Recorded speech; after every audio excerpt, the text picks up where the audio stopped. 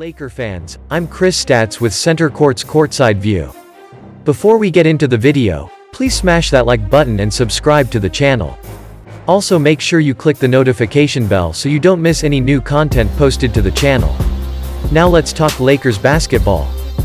Despite a late collapse in crunch time, the Lakers were able to hold on for an overtime win against the Hornets. Lakers beat the Hornets, 126-123 in OT.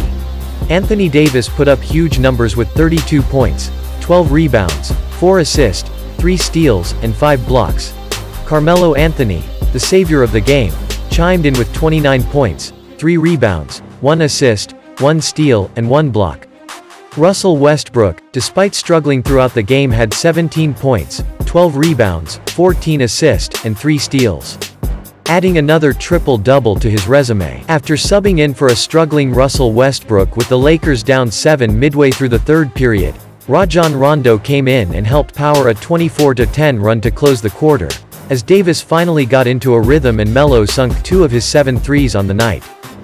The Lakers got an added boost at the end of the quarter when Melo nearly lost his balance on the inbounds play but somehow got the ball to Malik Monk, who drained a 41-foot buzzer beater from half-court against his old team. Unfortunately for the Lakers, Rondo would ultimately be ejected early in the fourth quarter after being called for a flagrant 2 foul on Terry Rozier. For more courtside reports on this game and future Laker games, follow and listen to the Space Sports podcast feed on SoundCloud.